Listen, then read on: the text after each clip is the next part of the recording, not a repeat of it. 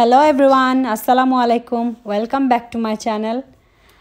এই হচ্ছে সেই প্যান্টটা, যে প্যান্টটার কথা আমি জানি না আপনাদের কারো মনে আছে কি না। আমি কিছুদিন আগে এটা কিনেছিলাম লকডাউনের পরপরই। তো প্যান্টটাকে ভাবলাম যে আমাদের একটা সুইট ডেজার্ট দিয়ে আমি স্টার্ট করি, আর যেটা আমার ব্যক্তিগত আমার খুবই পছন্দ। আমার মনে হয় আমরা যত বাঙালি আছি, বাঙালিদের একটা পছন্দের মিষ্টির মধ্যে এটা একটা। তো সেটা হচ্ছে রসমালাই। আমি আজকে রসমালাইয়ের রেসিপি আপনাদের সাথে শেয়ার করব আমি কিভাবে করি। তো আমরা যারা বাইরে আছি, আমাদের পক্ষে যেহেতু সম্ভব না এই ধরনের মজার ডেজার্টগুলা একদম কিনে খাওয়ার জন্য, কারণ দেশে তো এরকম মিষ্টির দোকানের অভাব নেই, অ্যাভেলেবেল। আমাদের এখানে তো সেটা পসিবল না, যেহেতু আমরা খুবই ছোট একটা শহরে আমি থাকি। এখানে বাঙালি তো দোকান, গ্রোসারি ছাড়া কোনো রকম মিষ্টি দোকান তো আমি এটা পাবো না। যার কারণে আমরা যারাই বাহিরে আছি, আমরা প্রত্যেকটা ঘরে আমার মনে হয় এটা অবশ্যই হয়, সবাই আমরা নিজেদের মতো করে ট্রাই করি ট্র্যাডিশনাল খাবারগুলা, মানে নিজেরা রান্না করে খেতে।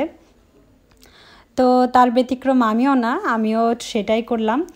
যাই হোক, রেসিপিতে চলে যাই। তো শুরুতে আমি এটা যেহেতু রসমালাই হবে, পুরাটাই এটা দুধের উপরে হবে।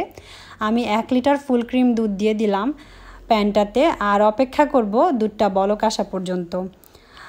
আর আমি এটা এর আগে অনেকবারই ট্রাই করেছি, ফাইনালি আমি একটা ভালো রেজাল্টে আসলাম, তাই ভাবলাম যে আপনাদের সাথে শেয়ার করি।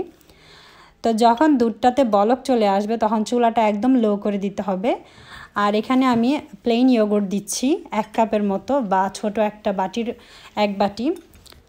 তো প্লেন ইয়োগurtটা হচ্ছে টক দই, ওই টক দইটাই দিব। আমি ছানাটা টক দই দিয়ে কাটবো।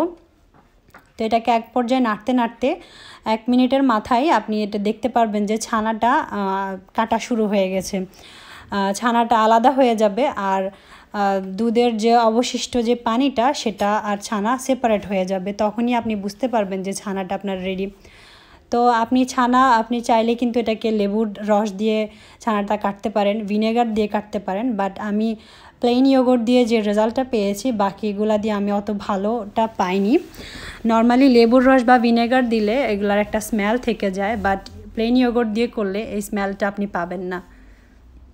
তারপরে যেন এটা একদম আর বেশি কুক না হয়, সেজন্য আমি এটাতে ঠান্ডা পানি অ্যাড করলাম, 1 বাটি ঠান্ডা পানি, সাথে কিছু বরফ কুচি দিয়ে, মানে বরফের টুকরো দিয়ে দিয়েছি যেন এটা আর কুক না হয়। আর এই মাঝে আমি চুলাটাও বন্ধ করে ফেললাম।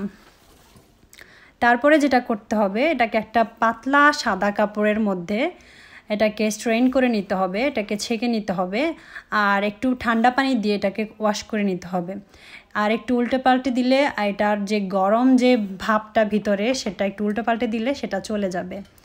তারপরে আমরা এটাকে ভালোভাবে একদম বেঁধে ঝুলিয়ে রাখবো। ঝুলানোটা আসলে অনেকে বলে যে 30 মিনিট বা 1 ঘন্টা, বাট আমি দেখলাম যে 1 ঘন্টায় আসলে এটা হয় না। তো আমি এখানে প্রায় 1.5 থেকে 2 ঘন্টার মতো এটাকে ঝুলিয়ে একদম পানিটা পুরোপুরি ছেঁকে নিয়েছি। তো প্রায় 2 ঘন্টা পরে আমি এই ছানাটাকে নামিয়ে নিলাম একটা প্লেটে।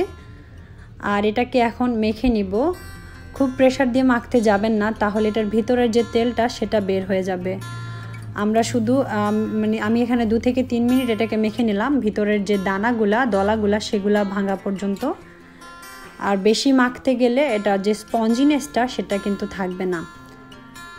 তা আমি এখানে কোনো ফ্লেভার অ্যাড করিনি, আমি এটার যে নর্মাল যে ফ্লেভারটা ছানার, সেটাই আমি রাখতে চাই। তো আপনাদের ইচ্ছা, যদি ফ্লেভার অ্যাড করতে চান আপনারা ফ্লেভার এই পর্যায়ে অ্যাড করতে পারেন। তারপর আমি কিছু বল করে নিলাম ওভাল শেপের। আমার প্রায় 2 প্লেটের মতো হলো মিষ্টি। আপনারা আপনাদের ইচ্ছা মতো শেপ দিতে পারেন মিষ্টিতে, কোনো সমস্যা নেই। এখন আমি শিরাটা করব, সেজন্য আমি 1 কাপ ব্রাউন সুগার দিলাম, সাথে 3 কাপ পানি দিব। আমার কাছে আসলে বাসায় নর্মাল সুগার ছিল না, আর এমনিতেও আমার ব্রাউন সুগারটাই পছন্দ এই মিষ্টিতে, সেজন্য আমি ব্রাউন সুগার দিয়েছি। তো আপনাদের যদি নর্মাল যে হোয়াইট সুগার সেটা ভালো লাগে বা সেটা থাকে, আপনারা সেটা দিতে পারেন, এটা কোনো সমস্যা না। তো ব্রাউন সুগারটা দেওয়ার আমার আরেকটা কারণ আছে, যে এটার মানে মিষ্টির মধ্যে একটু গোল্ডেন একটা কালার আসবে এই সুগারটার কারণেই। তো সেজন্যই আমি এই সুগারটা দিলাম। এই পর্যায়েও অনেকে এলাচ ইউজ করে বা কিছু ফ্লেভার দেয়, এখানেও আপনি চাইলে সেটা অ্যাড করতে পারেন। আমি শিরাতেও কোনো ফ্লেভার অ্যাড করছি না। তো এখন আমি অপেক্ষা করব একটা বলক আসা পর্যন্ত। আমি চিনিটাকে ভালোভাবে পানির সাথে মিক্স করে নিচ্ছি। আর এদিকে আমার মালাইটা অনেকটাই রেডি। আমি দুধটা এখানে ছিল 1 লিটার ফুল ক্রিম দুধ ছিল, ওই দুধটাকে আমি 1/3 করে নিলাম।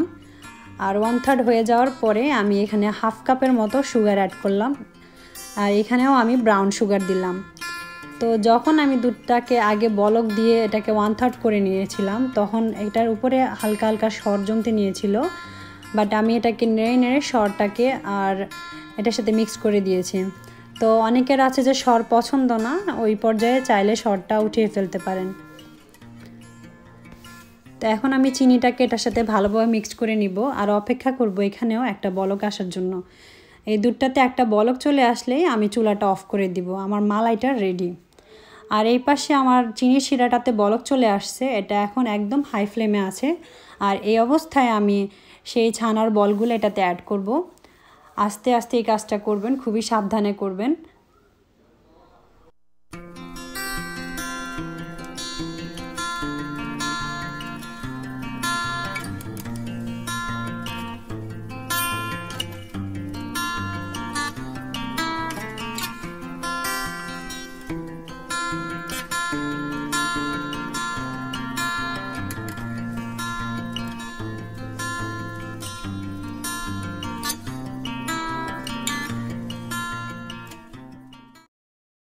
তো সবগুলা ছানার বল আমি দিয়ে দিলাম চিনির শিরায়। এখন আমি এটাকে ঢেকে দিব আর এটাকে কুক করব প্রায় 15 মিনিটসের মতো।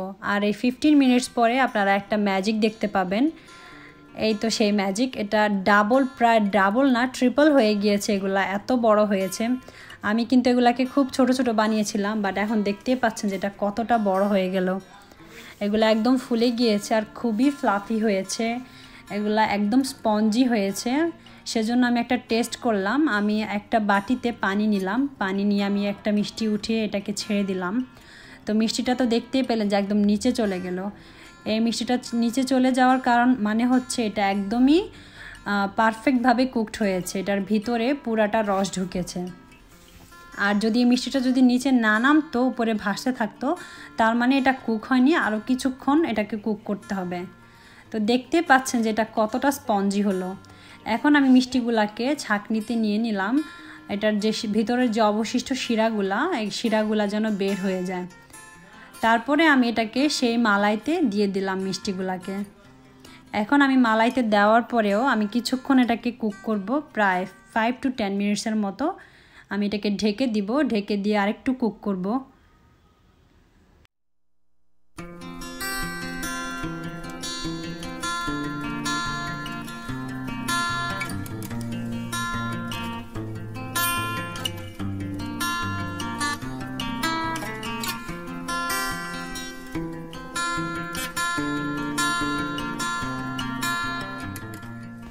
আমার রসমালাইটা অলমোস্ট ডান। আর ঠিক শেষ পর্যায়ে আমি গার্নিশের জন্য কিছু বাদাম কুচি দিলাম এটার উপরে। আমি পেস্তা বাদাম দিয়েছি, আপনারা আপনাদের পছন্দের যে কোনো বাদাম দিতে পারেন। আর বাদামটা অপশনাল, আপনি না চাইলে নাও দিতে পারেন। আমার পার্সোনালি বাদাম পছন্দ মিষ্টির সাথে খেতে, সেজন্য আমি বাদামটা দিয়েছি। এখন আমি অপেক্ষা করব এটাকে একদম রুম টেম্পারেচারে আনার জন্য। আর তারপরে আমি এটাকে ফ্রিজে রেখে দিব। আর ফ্রিজ থেকে বাহির করার পরে এটার এই লুক ছিল, সেটা আমি আপনাদের সাথে শেয়ার করতে চাই। এটার উপরে দেখতে পাচ্ছেন একটু সরের মতো জমেছে, আর আমার এইভাবে খেতেই ভালো লাগে। যদিও আমরা জানি না আসলে এটার মানে দোকানের যারা মিষ্টি বানায় তারা তো আসলে নর্মালি শেয়ার করতে চায় না যে মেইন রেসিপি কি। তারপরেও হতে পারে যে আমি অনেক কিছুই বাদ দিয়ে দিলাম বা এক্সট্রা কিছু দিলাম। তারপরেও যেটা করেছি, এটা মিষ্টিটা আমার কাছে ভালো লাগলো খুবই। একদম পারফেক্টভাবে কুকড হয়েছে, ভিতরে কোনো দলা পেকে নেই, পুরা স্পঞ্জি একটা মিষ্টি হলো। সেজন্যই আপনাদের সাথে শেয়ার করা।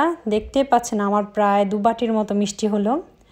তো এখানে 2 লিটার দুধে দেখতে পাচ্ছেন যে কতগুলা মিষ্টি হতে পারে। তা আমি একটু খেয়ে দেখলাম আর সেটাই শেয়ার করলাম আপনাদের সাথে। দেখতে পাচ্ছেন যে ভিতরে কোনো লাম্পস নেই, খুব সুন্দরভাবে এটা কেটে ফেললাম। যাই হোক রেসিপিটি যদি আপনাদের ভালো লেগে থাকে অবশ্যই আমাকে জানাবেন আর আমাদের চ্যানেলটি সাবস্ক্রাইব করবেন, আমাদেরকে সাপোর্ট করবেন, আমাদের সাথে থাকবেন। আল্লাহ হাফেজ।